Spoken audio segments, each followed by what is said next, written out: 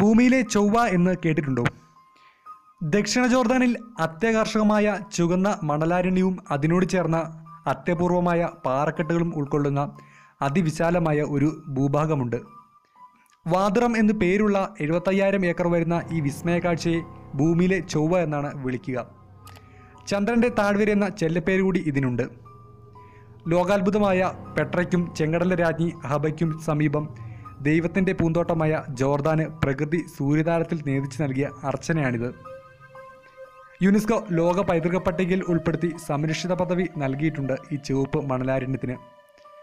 ഉദയസൂര്യൻ്റെ കിരണങ്ങളാൽ അരുണവർണ്ണമണിയുമ്പോൾ ഭൂമിയിലെ ചൊവ്വാഗ്രഹം എന്ന പേര് അനർഥമായ പോലെ തോന്നും.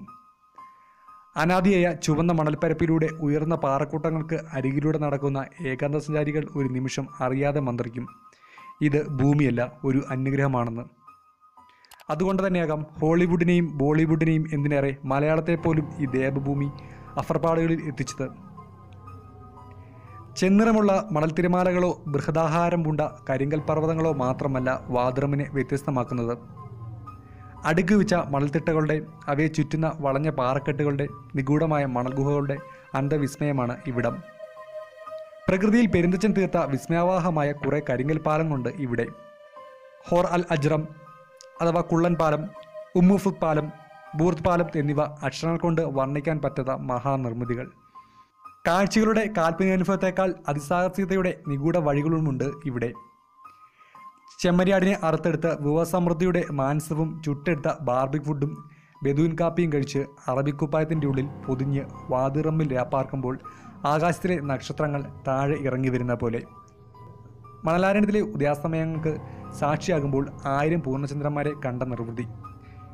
ഭീമൻ കല്ലുകോട്ടകൾക്ക് നേരെ നിന്നുള്ള അസ്തമയ കാഴ്ച അവർണ്ണനീയം. നിമിഷാർദ്ധം കൊണ്ട് കടുനീലയും ചെഞ്ചോര നിറത്തിലും മിന്നിമറയുന്ന സൂര്യൻ്റെ അസ്തമലീലകൾ ഏറെ ആനന്ദകരം. ഉണങ്ങിയ മണൽപ്രദേശത്തെ ഒറ്റപ്പെട്ട ഗുഹാമനുഷ്യരുടെ വിലാപങ്ങളല്ല വാദ്രമിന് പറയാനുള്ളത്. ഉയരങ്ങൾ താണ്ടിയ അതിസാഹസികരായ പർവ്വതാരോഹകരുടെ, മരുപ്പച്ചുകൊണ്ട് മൃതസഞ്ജീവനി ഒരുക്കിയ അശ്വിനിദേവന്മാരുടെ, സൂര്യതാപത്തിലും എരിഞ്ഞടങ്ങാതെ മാനിനെയും കുരുവിയെയും എല്ലാം നെഞ്ചോട് ചേർത്ത് കാത്തുരക്ഷിച്ച കരുണാമയരായ മനുഷ്യരുടെ കഥ കൂടിയുണ്ട് ഈ നാടിന് പറയാൻ. പാറകളിലെല്ലാം കോറിയിട്ട അമ്പിൻ്റെയും വില്ലിൻ്റെയും ഒട്ടകത്തിൻ്റെയും കുതിരയുടെയും രേഖാചിത്രങ്ങളിൽ നിന്ന് മനുഷ്യരാശി വികാസ പരിണാമങ്ങളുടെ ചരിത്രം വായിച്ചെടുക്കാം. കാലലക്ഷത്തോളം ശിഖാലിഖിതങ്ങളുടെ 150-ലേറെ പുരാവസ്തു കേന്ദ്രങ്ങളും മഹാസംസ്കൃതിയുടെ ശേഷിപ്പുകൾ. നബാത്തായൻ ഇസ്ലാമിക് സംസ്കാരങ്ങളുടെ സമഞ്ജസ ഭൂമിയായ വാദ്രം 10,000ങ്ങളുടെ ഉല്ലാസ കേന്ദ്രമാകുമ്പോൾ ഒരു പഴയകാലത്തിൻ്റെ ശേഷിക്കുന്ന തലമുറയ്ക്ക് അന്നവും അഭയവും കൂടിയാണ്.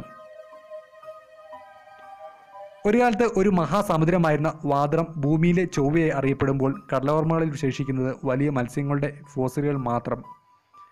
വാദ്രമിൻ്റെ തനിമ കാത്തു സൂക്ഷിക്കുന്ന ബദുയിന്മാർ നമ്മോട് പറയുന്നത് ഈ ലോകനിർമ്മിതിയിൽ എല്ലാവർക്കും തനതായ പങ്കുണ്ടെന്ന ഗുരുനാഥയുടെ വചനങ്ങളല്ലാതെ മറ്റൊന്നുമല്ല.